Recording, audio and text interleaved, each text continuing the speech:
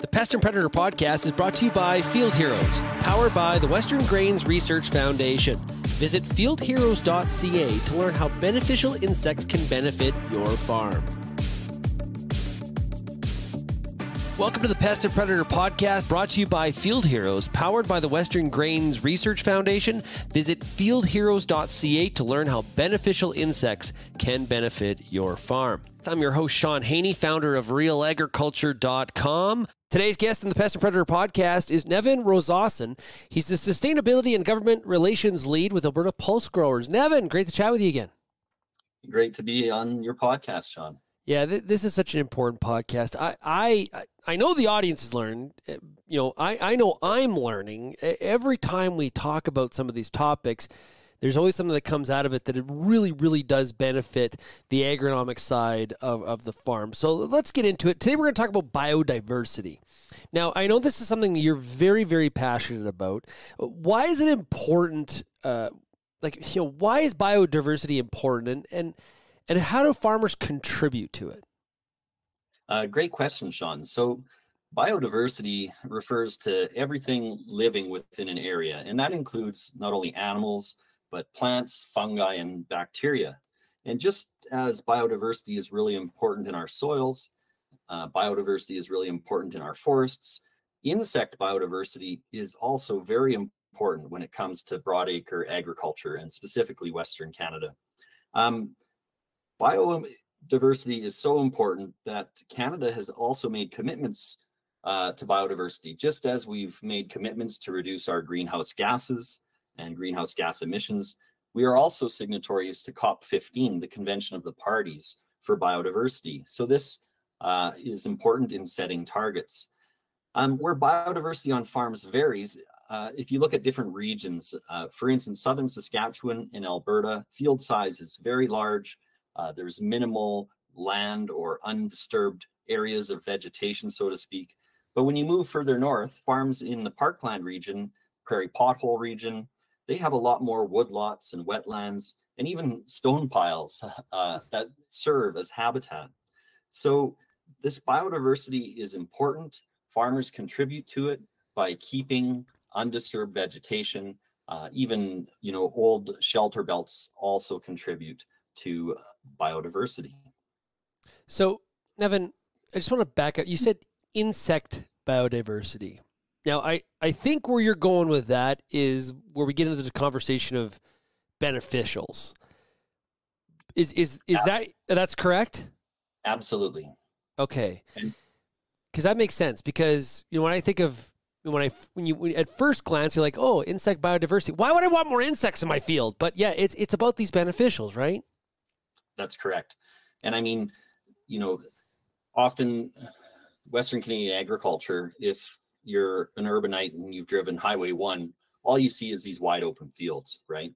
And certainly that is a region where we're struggling to have biodiversity to provide habitat for these beneficial insects. But as you travel further north, I mean, if you've ever driven from Edmonton to Saskatoon and you've crisscrossed some of that region, you recognize how much there is in diversity, and not even just willows and poplars, but other evergreen trees, etc. And to give you an example, on my family farm, of the acres we own, 24% of those acres are either wetland, woodlot, fence line, or stone pile. So that's almost a quarter of our acres that are acting as habitat for a whole range of different species. So it's really important.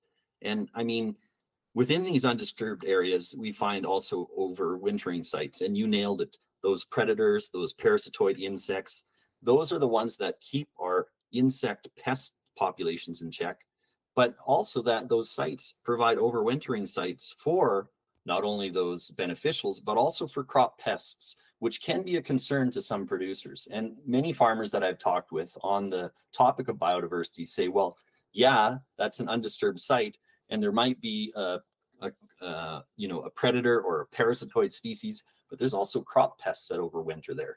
And this is an area where, we don't quite know how good the benefit is to how much of a problem it can be in the next year's crop. So certainly an area of research. We know open pollinated crops such as canola will have higher yields if there's undisturbed vegetation that's near, right? They're open pollinated. They need those pollinators, those native bees, flies, butterflies, etc. So we know that those habitats contribute to higher yields in those open pollinated crops. So you mentioned research. Are there areas where we could be doing more research on this topic? Absolutely. And I mean, we don't currently have surveys of beneficials on farms. We do, however, have crop pest surveys that feed into our prairie pest monitoring network, right? So we have maps from the previous year of where we've seen these crop pests. They can help inform us and be an early prediction tool for what we might see the coming year for crop pests. But we still have very little understanding of, invertebrate biodiversity within wetlands, even amphibians, other creatures that play an important role in functioning ecosystems. We have new technologies such as eDNA or environmental DNA, where you can basically blend everything up, including all the invertebrates that you would find in a sweep net in a wetland, and then, using DNA, sort out what species are actually present. So here in Alberta, for instance, we have the Alberta Biodiversity Monitoring Institute, or ABMI. They're investing in trying to find out, more about biodiversity on the prairies. We also have Innotech, or Alberta Innovates, Ducks Unlimited, the University of Alberta, University of Calgary, that are all doing research on biodiversity. But there's certainly much more work to do. Now, how should farmers, because my assumption here again is that depending on your geography, and you've kind of given some of the geographical differences and the realities, how should farmers be thinking about biodiversity on their farms? Well, first off, farmers should be aware that healthy ecosystems mean healthy crops, right? And they also it means that you will not be limited by yield if you do not have those pollinators on your crops like canola or other open pollinated crops. But when, farmers should be aware that when they're making a decision whether to drain a slough, which in Alberta, you need permits and you need to navigate the Water Act, etc. So it's illegal unless it's permitted, but draining a slough, even burying a stone pile or removing a shelter belt, an old fence line, these areas are full of life. I mean, we also hear that shelter belts in dry years will rob moisture from the headlands, and obviously wetlands represent an obstacle in the field. They definitely take away from field efficiency. Draining them allows you to farm more acres. These stone piles that are from generations past are a nuisance, but they do house beneficial insects, including those pollinators, parasitoids, and predators. They keep your insect populations in check, insect pest populations in check, and you need to have habitat for them. So farmers should recognize biodiversity is important and take more time to think about how they can maintain and enhance biodiversity on their farms. That's really what we want farmers to take away today. How do I measure and weigh that decision on whether to try to gain some of those acres for productive crops versus the biodiversity element? Like, what goes into, like, how do I weigh those options and try to figure out what's the best decision for me? And that's a great point. And there's no perfect answer. Every farm, every situation, every field is going to be different. Yeah. Right.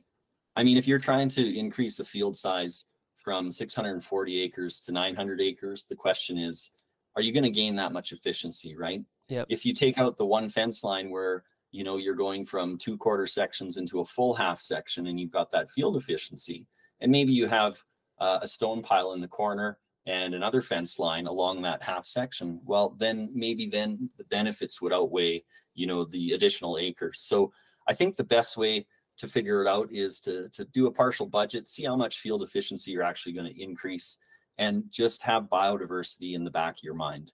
And again, there's no right or wrong answer. There's no perfect answer. There's no, economic ROI or any type of table that exists out there for biodiversity. And, we're only just scratching the surface with field harrows at this continuing education, this knowledge transfer that, we've got these bright young entomologists.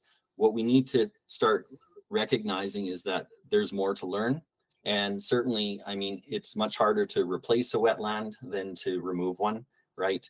They don't nearly have as much benefits, right, when they're removed and then replaced. Certainly with shelter belts, they take years to get established, right? So just a second thought in your mind in how does this benefit me directly? And certainly in this day and age with the price of land, the economic rules are such that anytime you can gain a couple acres, right, it's to your benefit.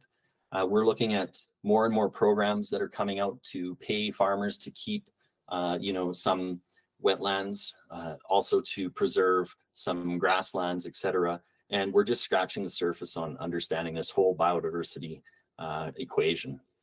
Great stuff. Hey, Nevin, this has been fantastic to talk to you. This is a really important topic of biodiversity. I think it's one where everybody defines it probably a little bit differently, or how they deal with it, and you've shed a lot of light on that discussion, that decision making. So, and once again, whatever we can do to, within reason, to protect those beneficials, those that army that is essentially working for you for free is really important. So, Nevin, thanks a lot for joining us here today. Thanks again, Sean. Always a privilege. I hope you enjoyed this episode of the Pest and Predator podcast. It's brought to you by Field Heroes, powered by the Western Grains Research Foundation. Visit fieldheroes.ca to learn how beneficial insects can benefit your farm.